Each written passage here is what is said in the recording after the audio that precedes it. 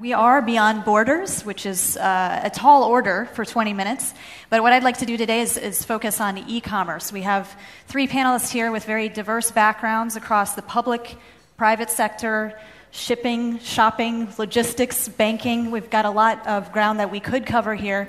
But one common thread that I saw in these three panelists is that they're all on the front lines of the explosion of e-commerce in ASEAN. So I want to talk about that today and frame it first with a statistic that I find pretty eye-popping. But Maybank sees ASEAN e-commerce sales exploding to 88 billion by 2025 from just 11 billion in 2017.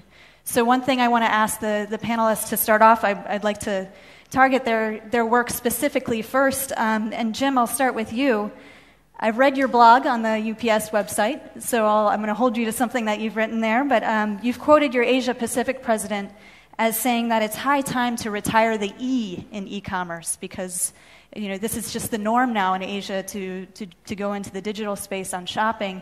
So when you look at a statistic like this, do you find it eye-popping? Is it really too high or too low or about right? Or how would you frame the growth trajectory of e-commerce? And then does something like this surprise you or you think is maybe a little too ambitious? I don't actually think that it surprises anyone here in the audience, and certainly it doesn't surprise UPS. UPS, as an organization, enables global commerce. And of course, we welcome the rise in this type of package movement. From enabling e-commerce, it is normal business. We, as an organization, relied heavily on business-to-business, outnumbering our business-to-consumer over the years. And we've seen a shift within that business model itself. And we're now addressing more business-to-consumer business. Here in ASEAN, between 2011 and 16, the international small package business in ASEAN, as a result of commerce, doubled. And we can see the exponential rate that grows. And from entrepreneurs to Amazon, Alibaba, Zalora, the consumer of today is not like the consumer of the past. That the digital technology available to the individual that buys on impulse and has that at their fingertips is a phenomenon of today and will continue tomorrow. We, as a business, would encourage that type of growth. We would also seek to understand that many of these businesses are SME, and e-commerce can create choke points in the borders, particularly around ASEAN itself. More could be done from a government perspective to ensure that they train small, medium enterprise. And also, I would say that the governments themselves in ASEAN have done a great job at reducing tariffs. However, they could grow GDP up to 6 times by increasing the supply chain that allows the movement of those goods across borders and allows the consumer to purchase those goods in a fashion and timely manner themselves. As far as the new challenges it creates, the choke points I refer to at the borders, as these numbers increase, then governing bodies are having to increase customs officials. We have seen the rise as we move through the borders and the packages that are held there as a result of further customs inspections themselves. And we believe that certainly a relaxation of some of that governance, and later as we continue the discussion, I can tell you how we can do that. That way we can have a more seamless experience for the customer at the end of the day, because when they order the goods, they want the goods. They don't want to be told that they're being held. They don't want to wait 3 days when they were promised next day. You certainly teed up a few issues I hope we can get to in a little more depth in this short time that we have. But to turn to Kattiya first, if you could also address the growth of e-commerce, where you see it headed over the next 5 years, especially with, again, the $88 billion we're talking about in 2025. But also I want to add, because I know K-Bank is dealing with a lot of digital startups, helping startups in that space really get the business off the ground in ASEAN. And maybe you can talk a little bit about your partnerships in that regard in the region and where you see the most promise in terms of the new markets out there that are really exploding. Statistically, the Thai people, Asian first, they spend times on the internet, on average, it's like 3.6 hours a day. Thai people, 4.2 hours a day. So in Thailand, for I call social commerce, so via like Facebook, Line, Instagram, those kind of things. They spend times on that social media. And the sales for the e-commerce through this channel is like up to like at least 1/3 or half of the sales made on that social media.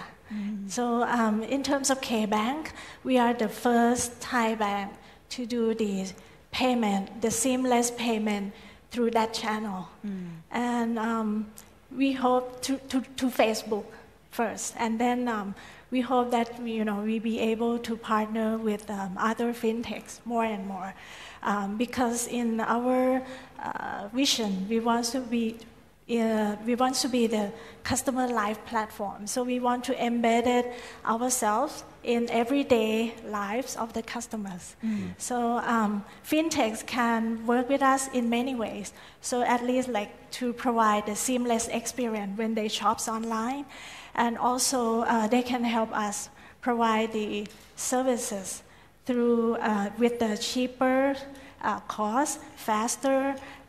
To the customers. That's what we do. So we have a lot of plan to work with startups locally and internationally. Yeah. Certainly a lot of things, exciting things happening in the fintech space, and of course the payment systems here in Thailand, of course, yes. Really taking off. Santi, I want to turn to you. Sure. You've worked for the Thai Finance Ministry, you've worked for the Singapore Investment Corporation. I'm interested to hear your thoughts. Now you're kind of in a more private sector and digital economy space. Sure. So I'd like to ask you, when you look across ASEAN, so many exciting things happening in e-commerce and in business in general. But what do you think policymakers still might have their heads in the sands about around this space? And what do they need to understand better about the transformations taking place? Yes, very good question. I think one of the interesting aspects is that when we talk about digital economy, the first thing that comes to mind is disruptions. And policymakers really focus on the digital disruption, displacements of traditional players. In a negative way. In a negative way. But there's another, which is very true, but also there is another very interesting dimension of digital empowerment. How you use digital technology to empower the entrepreneurs, the SMEs, the consumers. And Kattiya already mentioned the consumer aspect.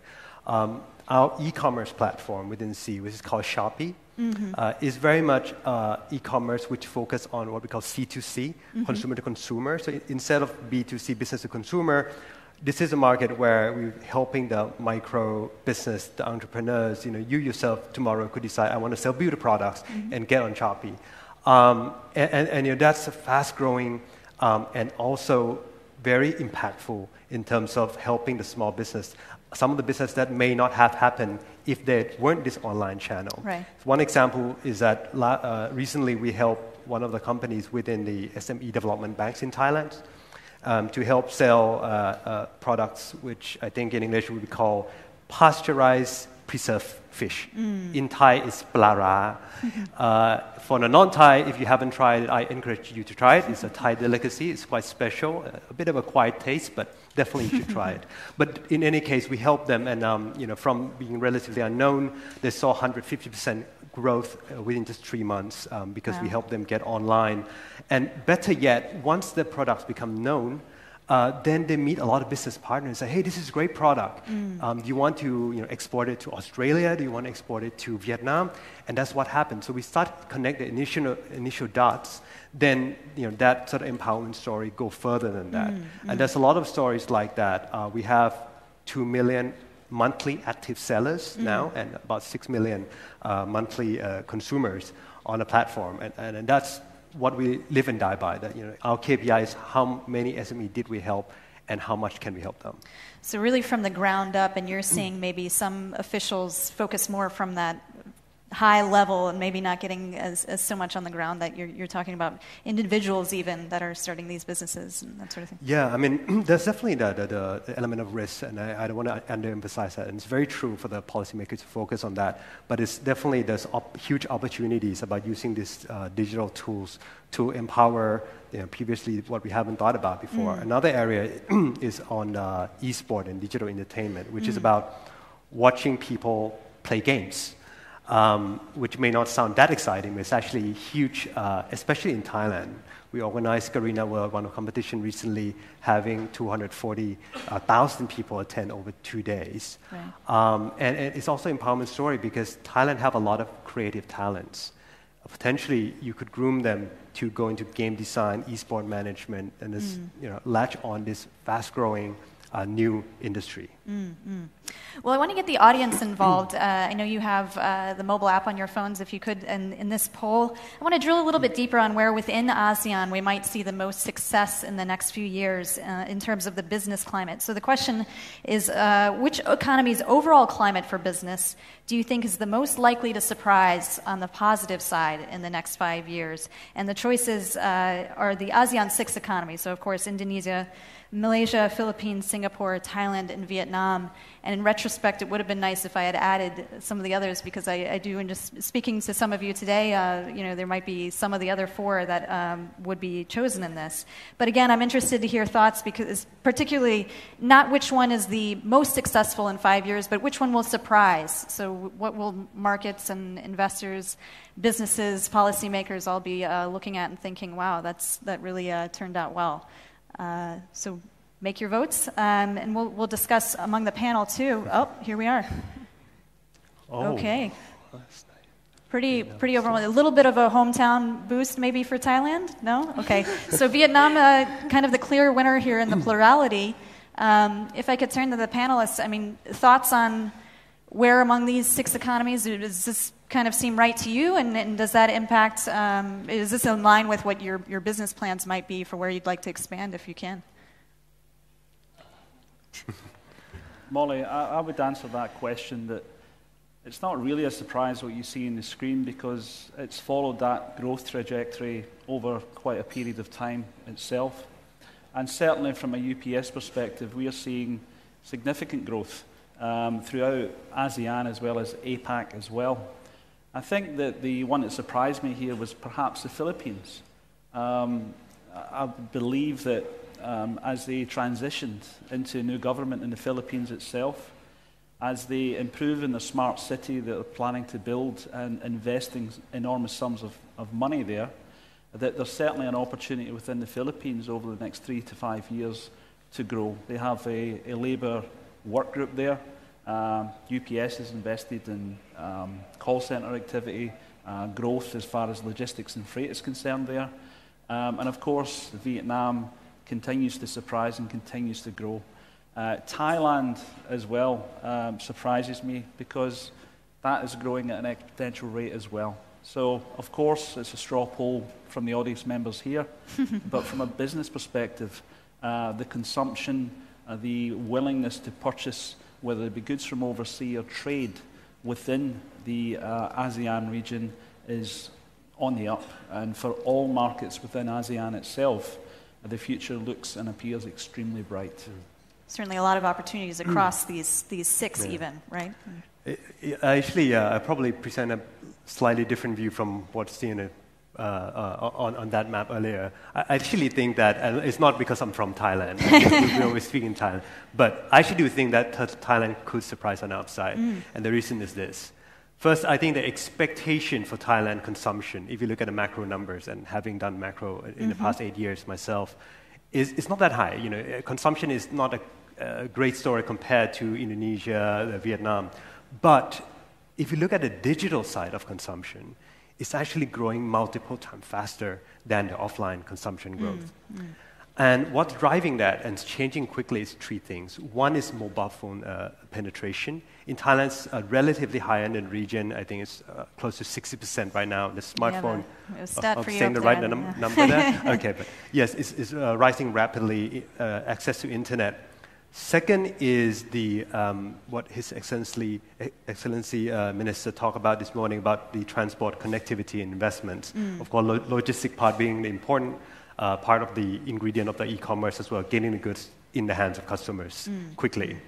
And lastly, the e-payment push, which the BOT governor just talked about, the push towards e-payments adoption, which is also rising rapidly. So these are the three key drivers of e-commerce. So, and we are seeing changes happening in all three fronts in Thailand. So in the near term, against relatively maybe mundane expectation, it could be the place to surprise on the digital side. So, Kattiya, would you agree? Do you share the optimism around the hometown favorite here, and secondly, I mean, who would be your second choice or maybe first choice for that positive surprise in the region? In terms of ease of doing business, the business climate, I believe that every ASEAN country has improved their ranking. So, for example, like Thai, from 43 rank to 29, and also the same improve as Vietnam and Indonesia. However, that ease of doing business, even though it's improved, however, there must be the other index called like competitiveness index, IMD, which if you look at in those index for every country in ASEAN, there's a lot of room for improvement. So, for example, like there's a separate index inside, it's like economics, performance, government efficiency, infrastructure, and so on. So, if we want to build the real competitiveness for each country and for business improve our ASEAN business climate. So we have to look in all that index details. It takes a lot to climb up those rankings, right? Especially the competition within the region. Stand alone as a single countries will not have much voice in the global arena. So together we, can be able to push forward our regional agenda. We have to work together. Yeah. Okay. Well, I'm mindful of the time and this ticking clock here, but it's hard to have any conversation around the economy these days without at least mentioning the evolving global trade atmosphere. But I want to kind of turn this on its head. Within ASEAN, we're not talking about tariffs or the U.S.-China conflicts. I won't get into that. But within ASEAN, of course, there's a lot happening. A lot of members party to the CPTPP in the process of ratification. A lot working on RCEP, which has shown progress this year. So I would just ask each of you, from a business perspective, beyond signing trade agreements, what is at the top of your wish list that governments can address and maybe push toward being one market as ASEAN? Or is that still pretty pie in the sky given regional integration challenges? I think that the governments can work together. I see in my short time in Asia, which is only 4 years, that there's certainly been an advancement through ASEAN and collectively trying to pursue a block of excellence. I think that from an investment perspective, whether it be technology infrastructure, the access to technology for people. I mentioned before about backlogs at customs. Introducing blockchain, it gives the customs the opportunity to see what's in the box and would accelerate the processing and clearance of those goods for the end user and consumer. We're doing a lot here in ASEAN. Some of the world-class airports serve all as passengers and also for commerce. Deep-sea ports that are being created here in Thailand itself give us access by ocean. So we have access by ocean, we have access by air. We need more infrastructure by road. And that infrastructure by road, when it improves, can then connect each of the ASEAN markets in a more seamless fashion, rather than moving it through air. More digital infrastructure as well. You're Yeah. talking access Yes. For all consumers. Right? Yes. Anybody else have a? Yeah, no, when you asked this question, it made me think about, I think more than 10 years ago, how Varian, the economists at Google and Berkeley, talk about this notion of micro multinational enterprise, that you can have a very small entrepreneurs, companies that can actually operate globally or become international trade players. I think that's enabled by e-commerce. Since then, technology has taken a huge leap into mobile and become even more powerful. So I think digital infrastructure definitely, e-commerce definitely, that can actually enhance, connect all the firms within ASEAN with each other and allow even the small firms to become multinationals. And better yet, the benefits for each unit of export that happens going to go more to the grassroots more directly. So it's also better for equality than just GDP numbers. Right, exactly. And Kattiya? And so, in addition to the trade agreement signing, there's bilateral of the Thai government, and for example, Thai government and Vietnam government to improve, to boost up the trade between the two countries. Within 2020, I believe, almost double of the volume. So it's like put it in action. So after the trade agreement and then some bilateral between government from each country.